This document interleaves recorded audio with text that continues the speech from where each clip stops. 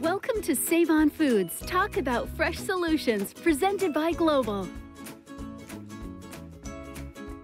We're well into spring, the weather is warming up, and light and delicious meals are on the mind. Absolutely.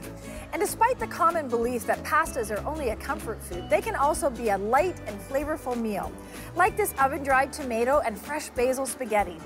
Yum, I love that. So instead of using a tomato sauce, you can use fresh oven-dried tomatoes.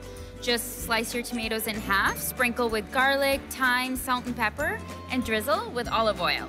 That's easy enough. Then you just bake them for about an hour and 15 minutes. Then, once they are almost done, cook your spaghetti and toss it with the oven-dried tomatoes, arugula, basil, parmesan, and olive oil. And if you make a large batch of the oven-dried tomatoes, you can just pop the leftovers into salads and sandwiches. Bon appetit! Find this week's Fresh Solution Center at your local Save On Foods.